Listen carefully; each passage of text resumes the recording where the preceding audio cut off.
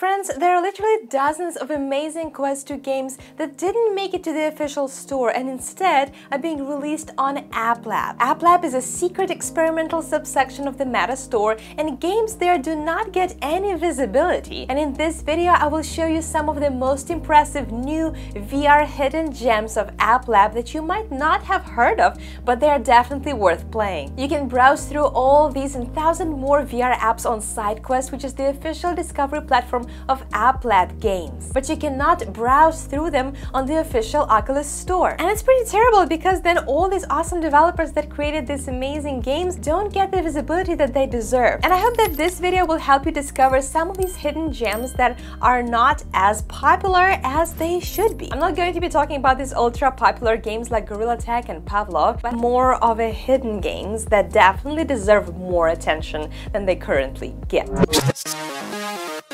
The first game on my list is Shuttle Maze, and those who played it know how awesome this game is. It's a hybrid of a maze and an action game where you control your spaceship with your hand, trying to find your way out in sets of complex puzzle-like mazes. What I love about this is storyline. There's actually a pretty fun plot in the story mode of the game as you're completing certain missions. You pick up various weapons, shoot the enemies and evade traps, all to find the exit from the maze and complete the level. The game mechanics work so smooth and the controls are really unique as you use your hand to move and direct your ship. I just love this game so much because it has a very unique and unusual gaming mechanics, and you definitely should try it too.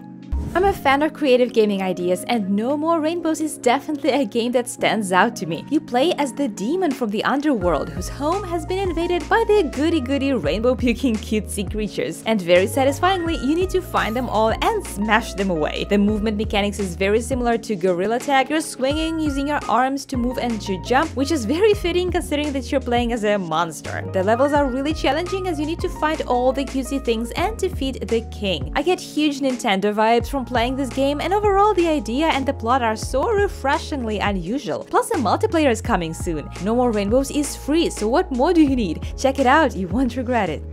I'm a sucker for a quality escape room game. The Room VR, Red Matter, Flow Weaver, all of those are great, and the Atlas Mystery is my new favorite escape room, filled with mystery and even some horrors. The puzzles in this game are not repetitive and the atmosphere is very tense. You get immersed into the creepy storyline of the murder in the movie theater, and honestly, the immersion through the plot and music and the visuals is something very difficult to achieve in a good escape room game, but Atlas Mystery manages to do it brilliantly, and it reminded me of the Room VR and Red Matter, which is a very high praise. If you love VR escape rooms, the Atlas Mystery definitely should be the next game on your list. Playing so many VR games puts a strain on your eyes, especially if you're wearing glasses. VR Wave, the sponsor of this video, make really high-quality magnetic VR prescription lens inserts that I use all the time. The attachments go right on the lenses of your headset, and the actual lenses snap on magnetically in just a few seconds. They stay on securely and don't fall off. VR Wave lenses correct nearsightedness, farsightedness, and astigmatism, so you no longer need to fit your eyeglasses into VR headset and risk scratching the lenses. There is also blue light filter and anti-glare options that reduce eye strain, so these lenses are great even if you're not wearing glasses. You can order them on their website at vrwave.store, and on the website you can also find the face covers and halo straps. I even give VR Wave a shout out in my recent not sponsored video on the best accessories for Quest 2. At the checkout you may use the discount code DISCOVR for 5% discount. I do not receive commission for this code, I simply share it with you because I believe that it's a great product so that you can get a better deal. You can elevate your VR gaming experience with VR Wave. Thank you VR Wave for producing these lenses and for sponsoring this video. And now let's get back to our games. Say you have a friend who doesn't have a VR headset but you still want to play something together. Do You Copy is a perfect asymmetrical cooperative VR game that you can play with your friends even if you only have one Quest 2 headset. Essentially, you're planning a robbery. The person wearing a headset is the robber and the other person is the tech guy who can see the whole layout of the bank on a computer or on a phone screen using the accompanying app.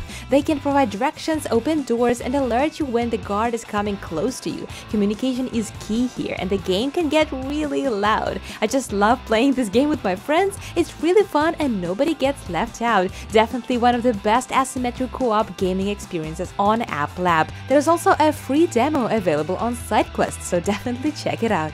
One of the most recent additions to App Lab and SideQuest is Shores of Loki, and I keep recommending this game to as many people as I can. If you enjoy chill puzzle experiences in VR similar to Puzzling Places, Shores of Loki will take it to the next level with absolutely gorgeous graphics and mesmerizing puzzles. Essentially, you're not just putting together flat pieces of a puzzle, but actual 3D pieces of wonderful constructions that later on become real, grow in size, and basically you're building the world of Loki. The developers plan to bring so many more 3D sculptures in the game that you'll be able to put together, and Shores of Loki is one of my favorite relaxing VR experiences.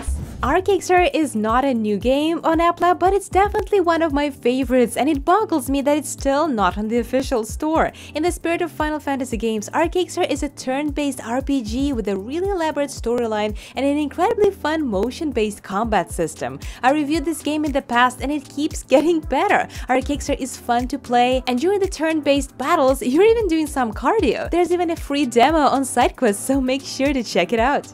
Gentrix is Jenga in VR with the elements of Tetris and Connect 3 type of games. This is one of the simpler games, but I play Gentrix more often than any other game on this list. It's true, the game is perfect for a quick VR session, but it also can turn into hours of playtime. Basically, the rules are you need to rearrange the blocks like you would do in Jenga and place 3 blocks of the same color on the same level like in the Connect 3 games. And once you do that, the row disappears, but the new blocks keep falling from the top, like in Tetris. The game has beautiful, colorful graphics, it plays very smoothly, but at the same time it's very easy to knock your tower over and then you lost. This is the most addicting VR game I've ever played, and I keep coming back to it because of how simple yet polished it is.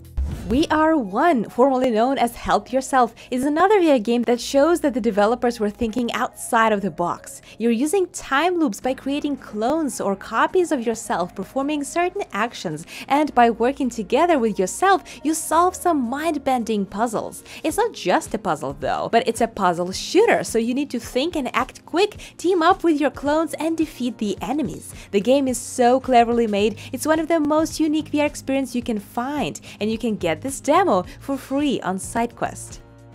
Iron Rebellion is a big Mac game that receives regular major updates every month. Built from ground up for VR, this Mac combat game has a fully interactable cockpit, a joystick system, massive multiplayer Mac combat mode, and a really impressive movement and locomotion system that makes you feel the scale of the enormous Mac. The new update also introduced the repair module that adds more details to the game when you get damaged and how to repair your Mac, and the devs keep working on bringing more and more features to the game. This is definitely a VR jam that you can play solo or with your friends.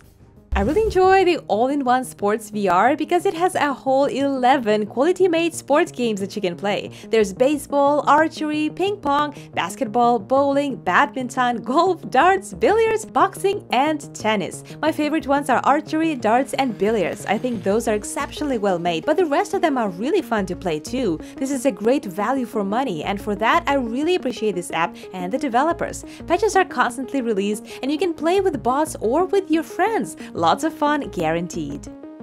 And here's another escape room in the theme of bank robbery. It's just a really well-made escape room with interesting puzzles and hints that help you along the way if things get tough. We can never get too many quality escape rooms, right? Escape room bank robbery gone wrong brings a more realistic twist to escape rooms.